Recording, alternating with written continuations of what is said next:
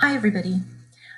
Today we're going to talk about what it's like to come out to your car after shopping in the mall all day on a hot summer day, and what that means for life on Earth. So let's start with the car. So when you go into a mall or any store or anywhere, you park the car and you roll up the windows, you lock up the car and you go inside. Now, when you come out, what is that car going to be like? Right? It's going to be hot. And if you think about it, comparing the temperature inside the car to just outside, same area, same weather, same temperature prediction for that day, inside the car is considerably hotter than outside the car, and yet it's in the same place. I mean, if you put a stone on the ground in the parking lot, it would be the same temperature as the surrounding area, right? So why is the inside of the car so much hotter? It should be about the same temperature as everything else, right? Because heat spreads out, right? To put it unscientifically. Well, the answer has to do with energy. If you look at that car, you'll see that the sunlight, which is energy, remember that photosynthesis, plants trap sunlight energy. There's energy in that light.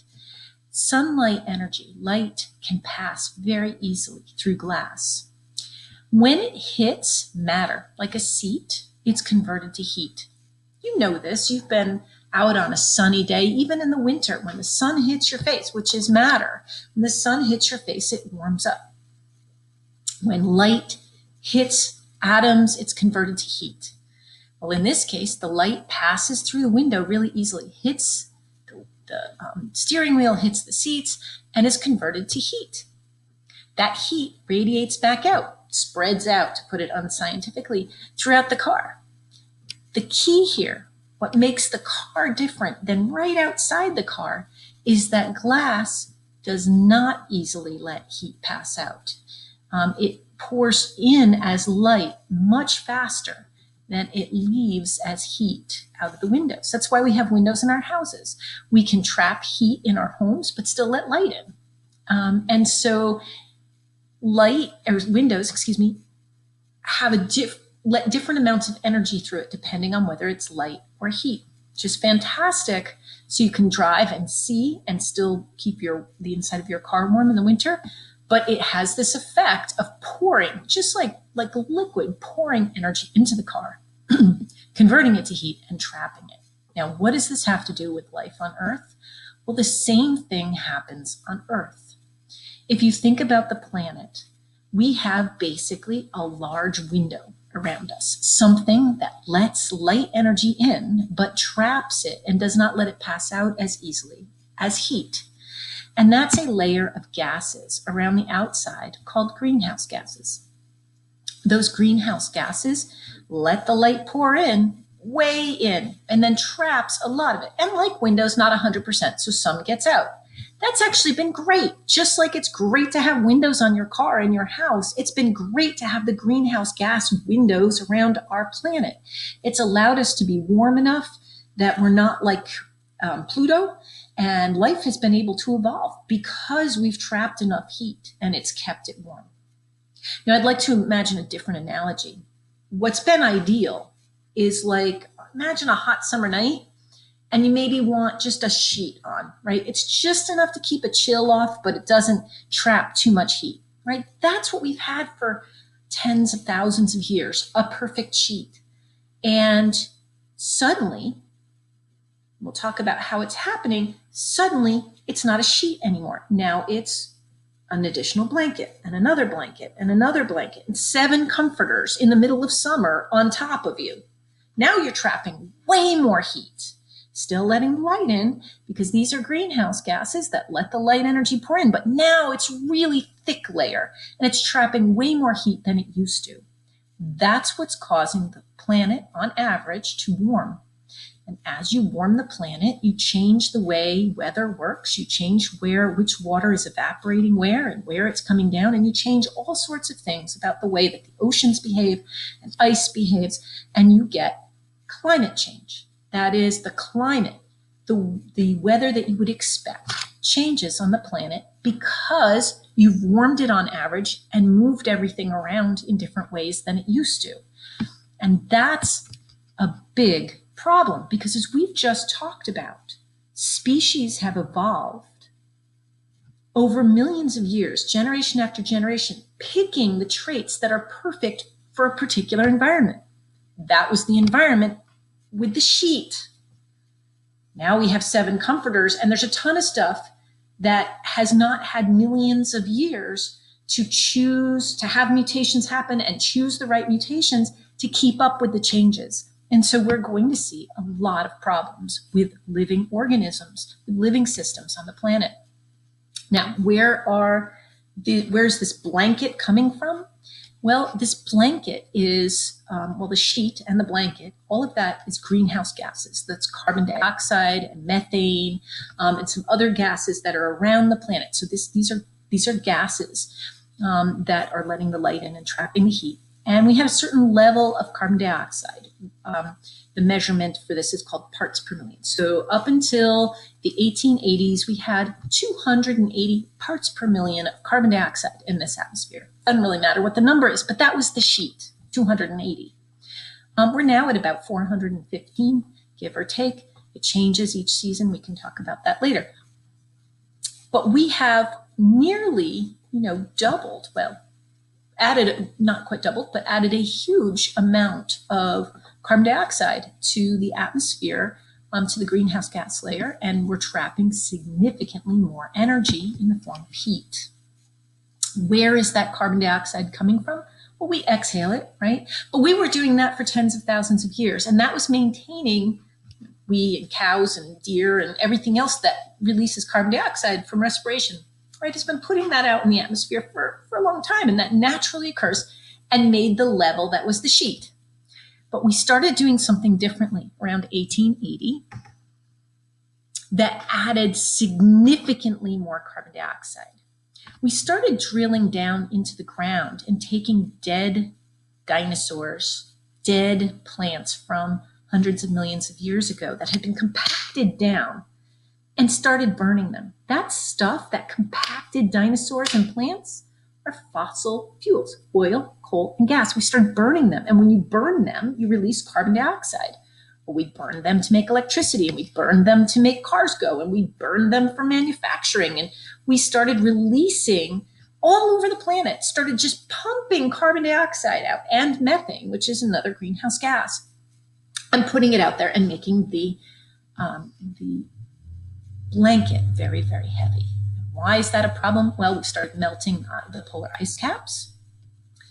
And you can take a look right here. You can see that the polar ice caps, this is in 1990, what the Arctic ice looked like. That white stuff is very old ice, very thick, and it would last through the summer. And it's been melting. And if you watch, but here we are at 1998, we still have a lot of the white old ice. The blue stuff is the thinner new ice that comes each season.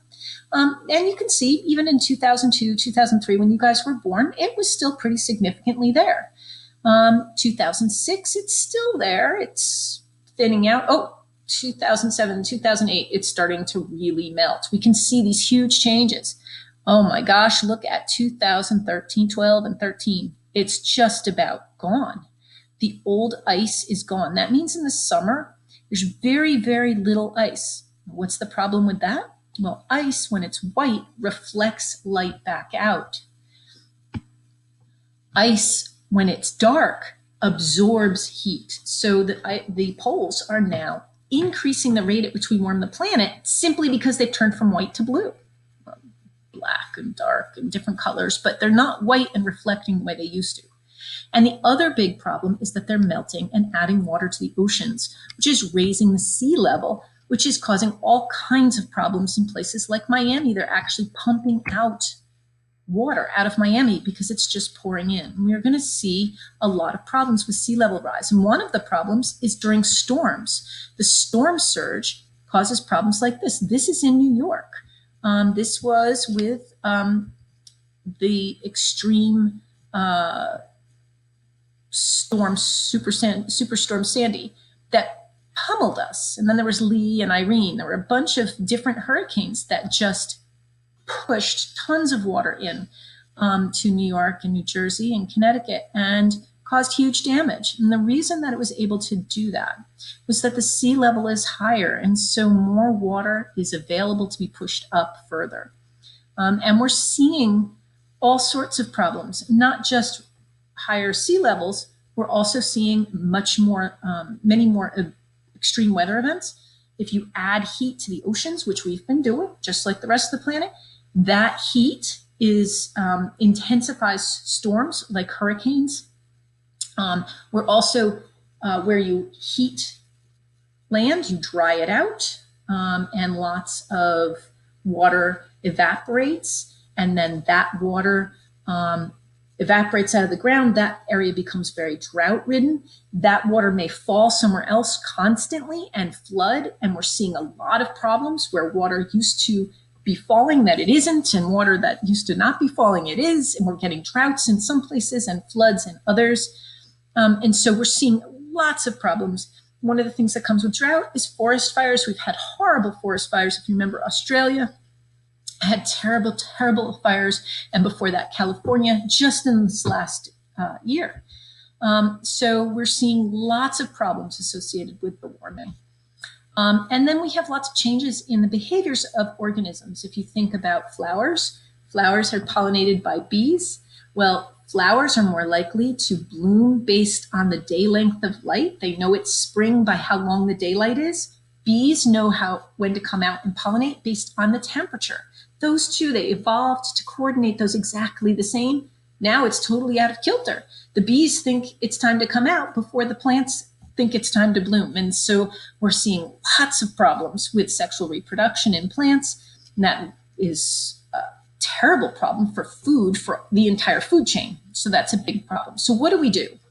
Well, there's a lot of solutions, and you'll see in the next video a lot about those solutions. But one of the things we need to do is deal with electricity. Electricity, we've been generating electricity burning coal and burning gas, and that releases a lot of carbon dioxide and has other problems associated with them. And so if we can stop burning coal and gas, and in some countries oil is used for electricity, and we can replace it with ways to make electricity without carbon dioxide emissions, then we will be able to continue to have electricity. We don't have to live in caves. We can continue to have electricity, but without generating carbon dioxide emissions or methane emissions from gas fracking. So these are some possible alternatives. Nuclear is a surprise. Most people don't realize that nuclear energy is carbon-free. Essentially, once it's built, once the plant is built, it releases no carbon emissions. It has other problems associated with it, with waste, but it's controversial, and many climate scientists actually say that nuclear is important. Certainly dams, hydroelectric energy. We get here in New York a lot of electricity from Canada and from Niagara Falls that is generated by hydro, which means that we have very low carbon emissions electricity here in New York compared to the rest of the nation because we got hydro and we've got nuclear. We are starting to build out wind and solar, but it's still a tiny percentage of our electricity. Another thing is how much we consume. Every time you buy anything, it took energy to produce it.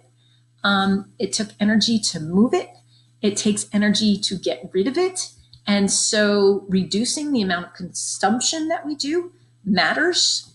And one of the most intensive things that we consume a lot of is meat. It takes raising cattle, in particular beef, releases an immense amount of greenhouse gas emissions. And so cutting down the amount of meat that you eat has a big difference.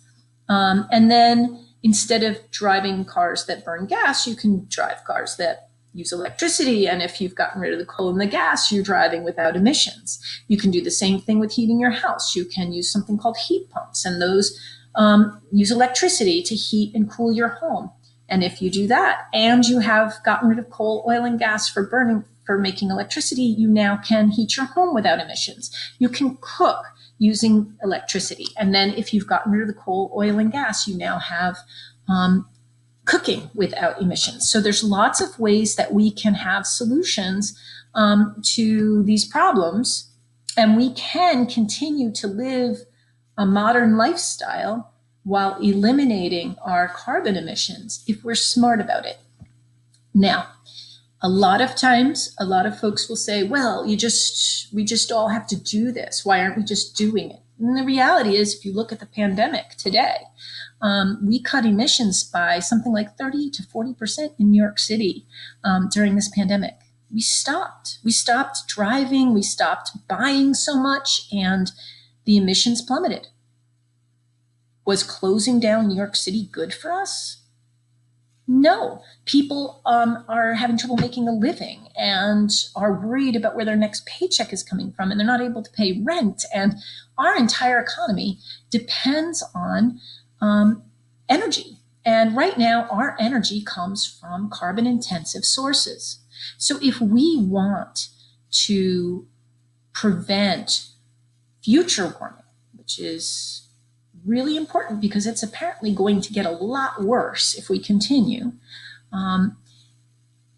If we want to stop that, we not only have to stop consuming as much, we need to collectively together make decisions that decarbonize our economy. And that comes to corporations and government and international agreements, and not just personal decisions. That said, personal decisions are really important too, and you can find ways to cut your own emissions that will not only cut your own emissions, but encourage others to do the same, including our policymakers. And so with that, I will lead you off to see the next video, which is a wonderful video about how serious this is, but also the solutions that are available.